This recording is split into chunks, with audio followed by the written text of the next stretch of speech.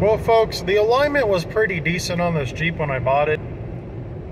I checked the toe-in on it. The toe-in was actually spot on. It was like an eighth of an inch toe-in, which is pretty much perfect on these. And one thing I was a little, I guess, concerned about was the caster angle. And to be honest with you, I wasn't really sure, you know, like where to measure caster and how to set it on here. I watched several YouTube videos, and honestly, most of them were not helpful. A couple were really helpful. Nate at Dirt Lifestyle, that dude's always super on point and just a really smart dude. I really like watching his stuff. He had a great video on it, as well as, you know, all the alignment points, especially when you're doing a custom build with custom axles and long arms and everything like he does. But his was a really good video to watch. And then I watched another.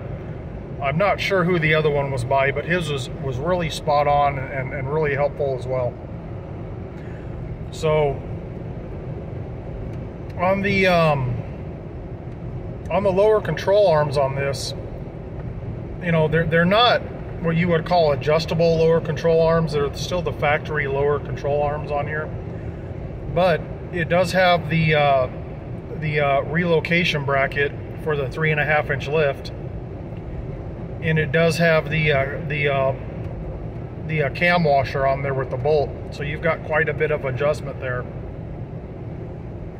And you know, I had seen that both sides didn't jive just from looking at the washer. They were in different locations.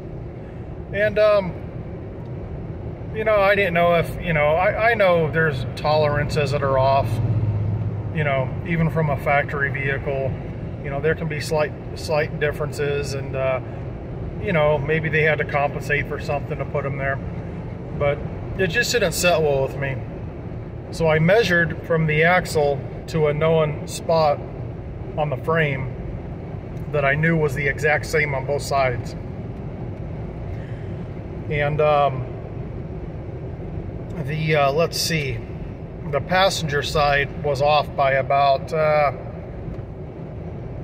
not quite 1/4 of an inch, a little less than 1/4 of an inch. It may have been around 1/4, just a little shy.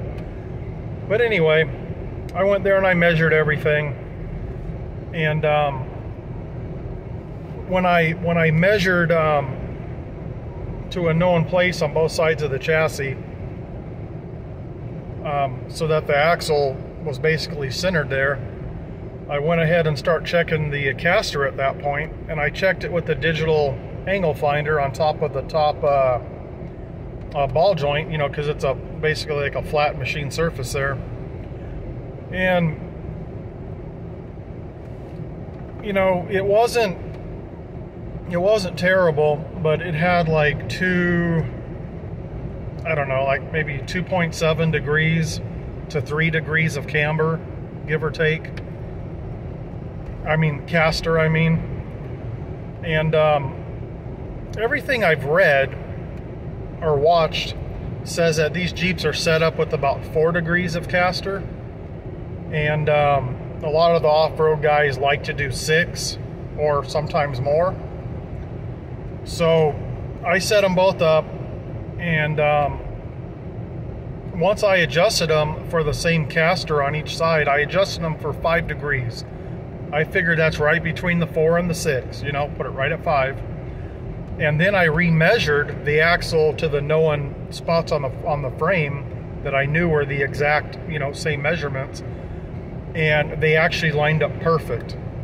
So a 5 degrees caster on each side at the upper ball joints. I've got the same exact measurements. The axle is dead even on both sides now.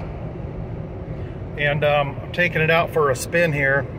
And she drove pretty good before, but I hear people talking about the flighty feel, right? Or maybe it doesn't feel planted or something.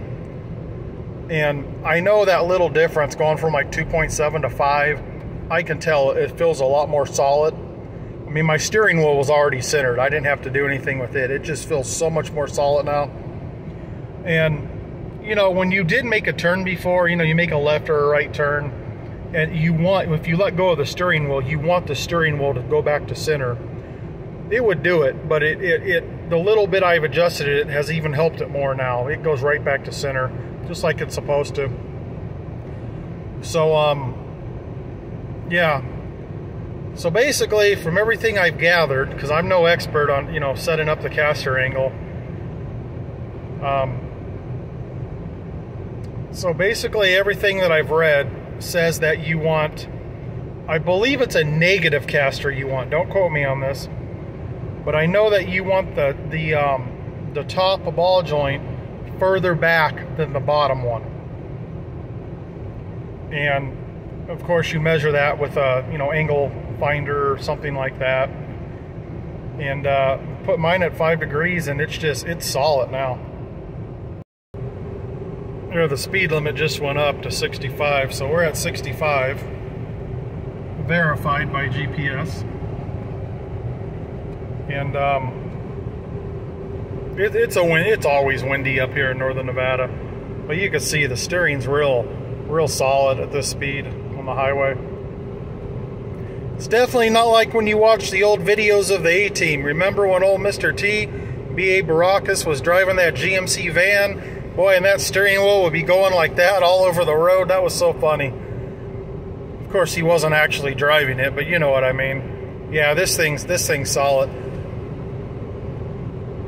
That little bit going from like 2.7 to 5 really helped it. All right, folks. Catch you later.